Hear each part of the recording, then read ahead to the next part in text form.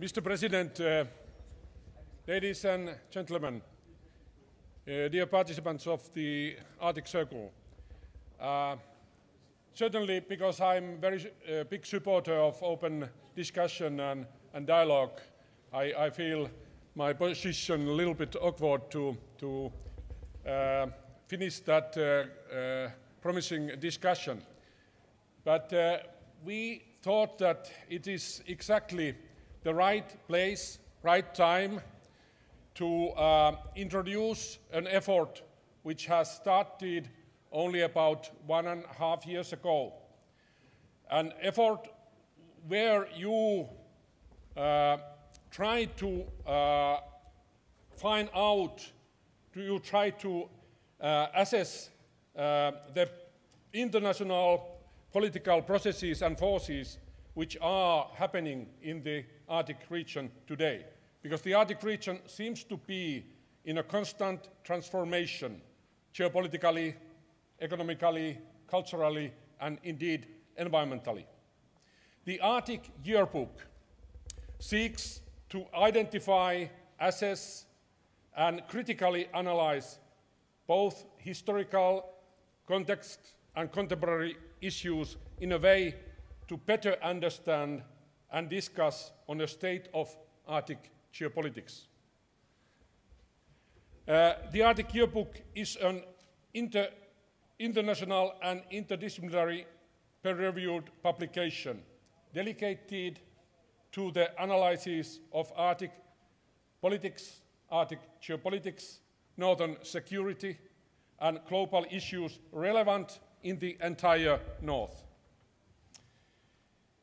The Arctic Yearbook provides a platform for authors to evaluate from a critical perspective the debates and issues being discussed both in the circular world by its multiple stakeholders and in a broader international and global context by several actors from outside the region. Its audience is composed not only of researchers, university teachers and students, but also decision makers, planners, strategists, journalists, and indigenous representatives.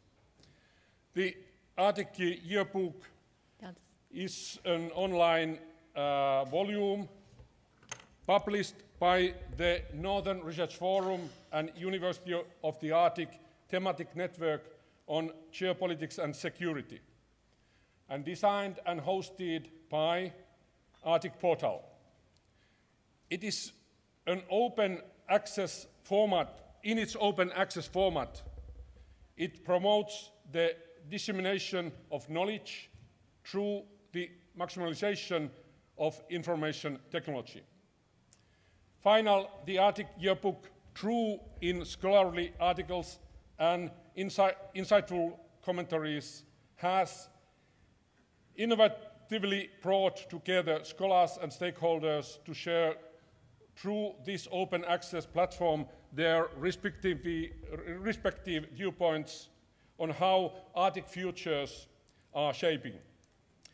This intellectual capital is the driving force of the Arctic Yearbook, which hopefully gives a positive message to established academic institutions. It is in our view possible to argue and conclude that today's Arctic, there are two perspectives or influential forces that are at the same time impacting the region and its environment, development and resource politics, and shaping Arctic geopolitics, northern security and circular relations.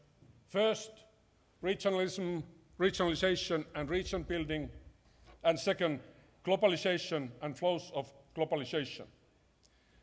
This was the main reason why we decided to have the theme of the 2013 Arctic Yearbook, the Arctic of regions versus the globalized Arctic.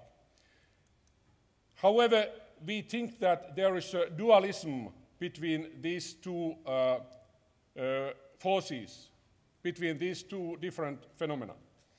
And we believe in that this dualism is a fruitful way to avoid potential conflicts and concentrate on real issues of the Arctic, such as climate change, development, and utilization of natural resources, meaning how do you do that? Consequently, the substantial scientific articles and policy-oriented commentaries of this year's Arctic Yearbook, they are discussing on these two issues. Ladies and gentlemen, it's my great pleasure and honor on behalf of the editors and the editorial board to launch the 2013 Arctic Yearbook with the title The Arctic of Regions versus the Global Arctic. The volume includes 17 scholarly articles by 20 researchers, 12 commentaries by policymakers, 3 briefing notes by young researchers, and preface, introduction, and highlights of the year 2013. Altogether, 385 pages. So we'd just like to take the opportunity to acknowledge today the academic authors for their thought-provoking articles and our commentators for their insight into the Arctic. And many of these are present here today. Also our reviewers for their constructive feedback on the academic articles. I want to thank President Grimson, not for hosting, but for the preface that he offered in the Arctic Yearbook on the Arctic House rules, and also the editorial board members for their ongoing guidance. And this collaborative dialogue between science and policymakers and policy shapers, which is tested and further developed in new kinds of academic platforms for interdisciplinary discussions, such as here at Arctic Circle, will continue to drive the work of the Arctic Yearbook in the years to come. Finally, this is a volunteer initiative, and so I'd like to thank Nordregio for their map development, TD Bank and Dorset Fine Arts for their beautiful cover image here by the artist Pitsiola Kimipik, and the Arctic Portal for their invaluable graphic design and web hosting, which was all contributed in kind. Last but not least, it's, as the editor of the yearbook, it's my pleasure to acknowledge my co-managing editors, Heather Exner-Pierrot and Charles Bluff, who couldn't make it, without whom and their hard work this wouldn't be possible. Ladies and gentlemen, please visit the Arctic Yearbook website, search for interesting articles, and enjoy your readings. Of course, not during the plenaries and breakout sessions of the Arctic Circle, but in between and after. Thank you.